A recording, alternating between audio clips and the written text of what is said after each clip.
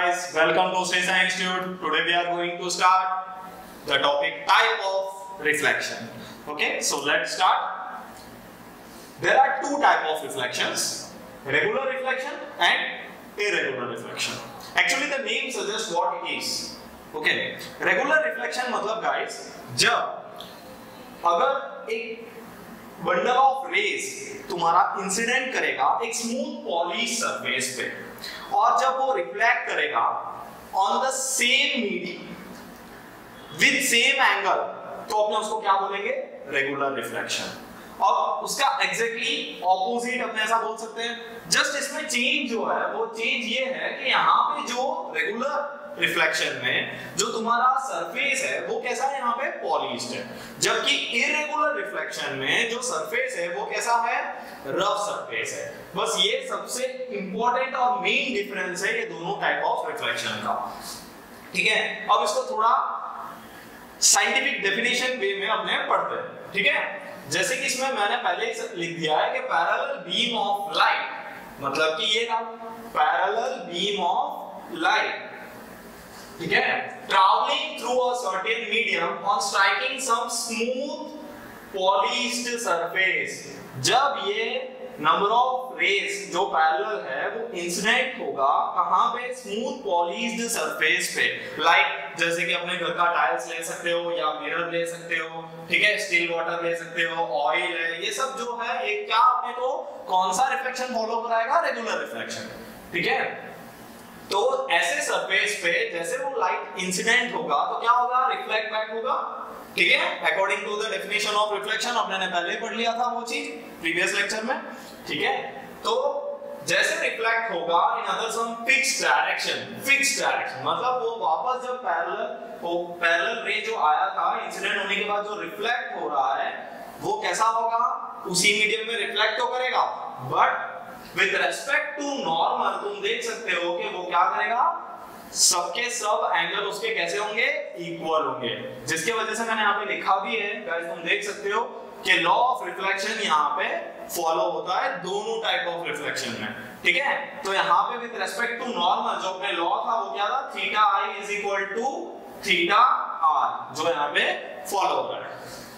Okay, अब irregular reflection के diagram को देखते ही तुमको कुछ ऐसा दिख रहा होगा कि ये कोई नॉन यूनिफॉर्म डायरेक्शन में कहीं पे भी जाके रिफ्लेक्शन होने के बाद जब यहाँ पे भी पैरेलल नहीं इंसिडेंट हुआ, ठीक है, बट जब आफ्टर रिफ्लेक्शन जैसे वो रिफ्लेक्ट बैक हुआ तो अपने देख सकते हैं कि यहाँ पे कुछ non uniform direction, random direction में कहीं पे भी कोई डिफरेंट डायरेक्शन में जा रहा है रेस।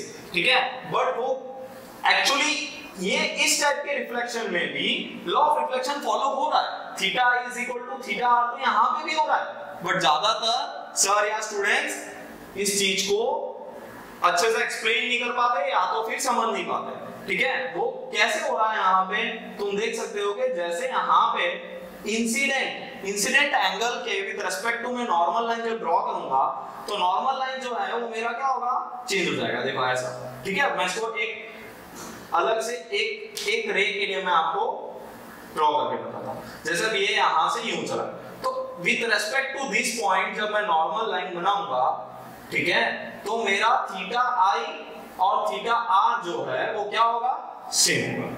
ठीक है, इस तरीके से तुम इंडिविजुअल एक एक लाइन के लिए तुम इरेगुलर रिफ्लेक्शन में जब लॉ ऑफ रिफ्लेक्शन को फॉलो हो रहा है कि नहीं चेक करोगे तो you can find out that law of reflection is fully followed and satisfied.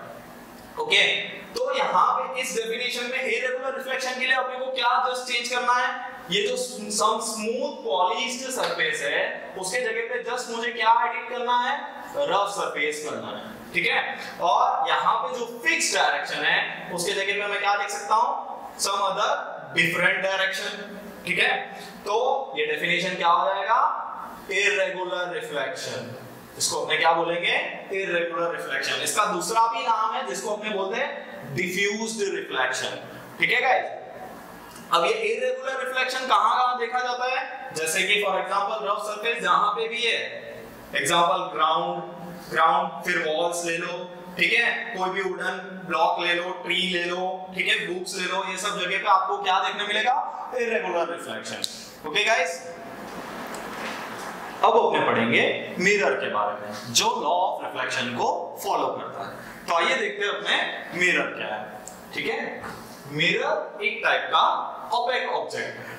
ठीक है, मिरर कैसा है? एक टाइप का ओपेक ऑब्जेक्ट है, जिसका मतलब ये होता है कि जिसका ऑपोजिट साइड जो है वो विजिबल नहीं होता और फ्रंट साइड पे उसका फ्रंट साइड का ऑब्जेक्ट जो है वो उस पे फॉर्म होता है। ठीक है, और वो कैसा सरफेस होता है? उसका एकदम शाइनी सरफेस होता है। ठीक है, अब मिरर के भी दो टाइप्स है एक्चुअली, एक है प्लेन मिरर और दूसरा है स्फेरिकल मिरर।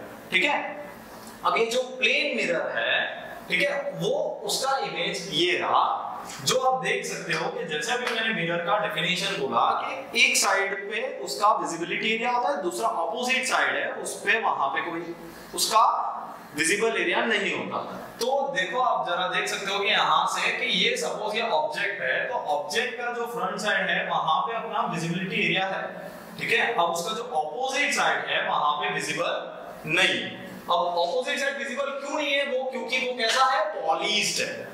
वो कैसा सरफेस है? पॉलिश्ड सरफेस है, जिसको मैंने दूसरे डिफरेंट कलर से मेंशन किया हुआ है। और आप ड्रेसिंग टेबल का कोई भी अगर मिरर है, आप उसको ब्रेक करके कभी चेक करोगे तो आप देख सकते हो कि जो उसका ऑपोजिट साइड है वो कैसा होता है? एकदम पॉलिश सरफेस होता है। ठीक है, इसलिए ओनली सिंगल साइडेड ही उसका विजिबल रीजन होता है। ठीक है, बट ये प्लेन मिरर का जो सबसे इंपॉर्टेंट प्रॉपर्टी जो है वो क्या है कि जितने डिस्टेंस पे u जो है वो यहाँ पे डिनोट कर रहा है ऑब्जेक्ट डिस्टेंस। ऑब्जेक्ट डिस्टेंस मतलब यहाँ पे जो कोई भी ऑब्जेक्ट रखा हुआ है, जो पर्सन है, ठीक है, वो जितने डिस्टेंस पे मिरर से खड़ा रहता है, ठीक है, बस एग्जैक्टली उतना ही डिस्टेंस आप देख सकते हो कि उसका इमेज जो फॉर्म होता है उसमें भी उतना ही डिस्टेंस दिखता है, जिसके वजह से मैंने यहाँ पे मेंशन किया है u = v। ठीक है, और अब सेकंड प्रॉपर्टी जो है उसकी वो है कि वो लैटरली इन्वर्टेड इमेज फॉर्म करता है। अब ये लैटरली इन्वर्टेड मतलब आप देख सकते हो कि डेली लाइफ में जैसे आप ड्रेसिंग टेबल के सामने खड़े रहते हो, ठीक है, और आप फॉर एग्जांपल जैसे व्हेन वी कॉम्ब हेयर, ठीक है, जैसे आपने कॉम्ब किया हेयर को, तो आप देख सकते हो कि अगर अपने राइट साइड जैसे अगर कॉम्ब कर रहे हैं तो अपने को विजिबल रीजन जो होता है वो कैसा दिखता है कि लेफ्ट साइड से किया। दैट मींस वो कैसा है? Laterally inverted. वैसे टाइप के जो इमेज फॉर्म होता है उसको अपने क्या बोलते हैं? Laterally inverted image. ठीक है, अब उसके बाद का जो दूसरा टाइप है वो है स्फेरिकल मिरर। अब ये स्फेरिकल मिरर में भी दो टाइप होते हैं, एक होता है कॉनकेव मिरर और दूसरा होता है कॉन्वेक्स मिरर, जिसको अपने फर्दर आगे आने वाले लेक्चर्स में अपने उसको डिटेल में स्टडी करेंगे। ठीक है, बट उससे बनता हुआ जो इमेज है एक्चुअली, ठीक है, वो दो टाइप के, एक है रियल इमेज और दूसरा है वर्चुअल इमेज। अब ये जो रियल इमेज और वर्चुअल इमेज है उसके प्रॉपर्टीज के बारे में थोड़ा जानते हैं अपने कि ये रियल क्यों है और ये वर्चुअल क्यों है। रियल इमेज और वर्चुअल इमेज में ये डिफरेंस है कि सबसे पहला पॉइंट ये है कि it appears on the same side as object, और दूसरा ये लिखा है it appears on the opposite side of the mirror. ठीक है, अब ये दोनों का सबसे इंपॉर्टेंट और ये मेन डिफरेंस ये है, तो जिसको स्टडी करने के लिए मैंने कुछ दो फिगर यहाँ पे बनाए हुए हैं ताकि आप आसानी से उसको समझ सको।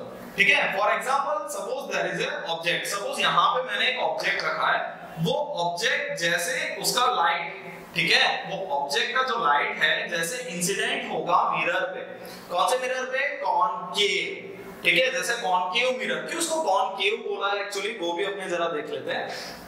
कॉनकेव मिरर ऐसा है कि जैसे लाइट जब इंसिडेंट होता है, जैसे कॉनकेव, केव मतलब ऐसे याद रखना है गाइस आपको कि लाइट जब अंदर की तरफ इंसिडेंट होता है तो उसको अपने क्या बोलेंगे? कॉनकेव, और उसका जो पॉलिश्ड सरफेस है वो कहां होगा? आउटसाइड, और उसका जो रिफ्लेक्टिंग सरफेस है वो कहां होगा? Inner side. तो जो इनर साइड रिफ्लेक्टिंग सरफेस होता है ऐसे टाइप के मिरर को अपने क्या बोलते हैं? कॉनकेव मिरर, और जो आउटर साइड रिफ्लेक्टिंग सरफेस होता है उसको अपने क्या बोलते हैं? Convex mirror. ठीक है, तो जैसे वापस अभी अपने कंटिन्यू करते हैं ये पॉइंट को जरा समझते हुए। ठीक है, ये जैसे ये ऑब्जेक्ट अब लाइट इंसिडेंट कर रहा है, ऑब्जेक्ट जब लाइट इंसिडेंट करेगा तो उसका कॉनकेव मिरर में उसका रिफ्लेक्टिंग सरफेस कहां था? Inner side. Converging type of mirror भी बोलते हैं, क्यों? क्योंकि यहाँ पे वो क्या कर रहा है? लाइट जो भी लाइट रे इंसिडेंट हुआ ना, उसको after reflecting from the mirror वो क्या करता है, वो सभी रे को कन्वर्ज करके एक पॉइंट पे मीट करवाता है और वहां पे अपने को क्या मिलता है, इमेज। ठीक है, और ये इमेज की साइज जो है वो डिफरेंट होती है according to the different distance of object from the mirror. ठीक है, अब जैसे जैसे यहाँ पे तुम डिस्टेंस वेरी करोगे, u का जो लेंथ है वो चेंज होता जाएगा, वैसे वैसे यहाँ पे जो इमेज डिस्टेंस है v वो भी चेंज होता है, एज वेल एज उसका जो साइज है ना वो भी चेंज हो जाएगा।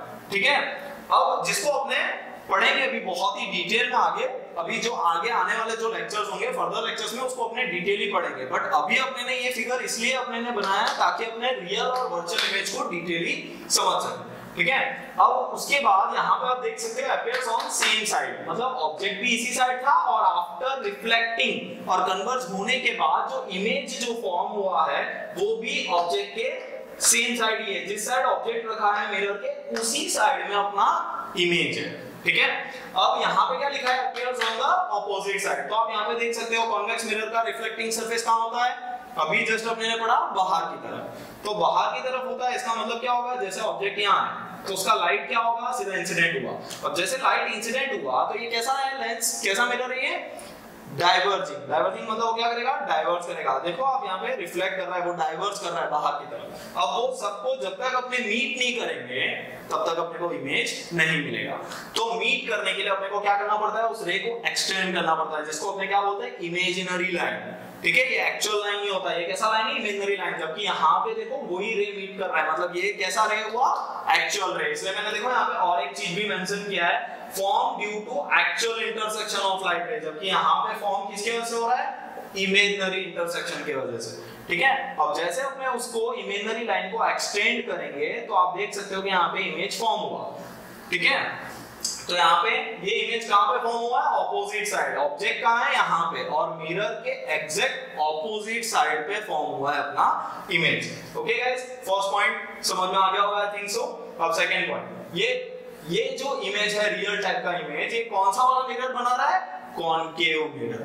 ठीक है, और वर्चुअल इमेज जो है वो कौन सा वाला मिरर बना रहा है, प्लेन या तो फिर कॉन्वेक्स मिरर। कॉन्वेक्स मिरर बना रहा है वो तो दिख गया अपने को, ठीक है, बट ये भी ऐसा ही बना रहा है, वर्चुअल इमेज होता है। ठीक है गाइस, अब ये इमेज जो है वो कैसा होता है, इन्वर्टेड इमेज। आप देख सकते हो कि यहाँ पे ऑब्जेक्ट का जो हेड पार्ट है, ठीक है, एरो वाला जो भाग है वो ऊपर की तरफ, जबकि यहाँ पे जो इमेज फॉर्म होने के बाद जो एरो है वो कहाँ है, नीचे की तरफ, जो अपने को आइडेंटिफाई करता है कि ऑब्जेक्ट जो है वो सीधा है और इमेज जो है वो कैसा है, उल्टा है, दैट मींस इन्वर्टेड है। क्लियर।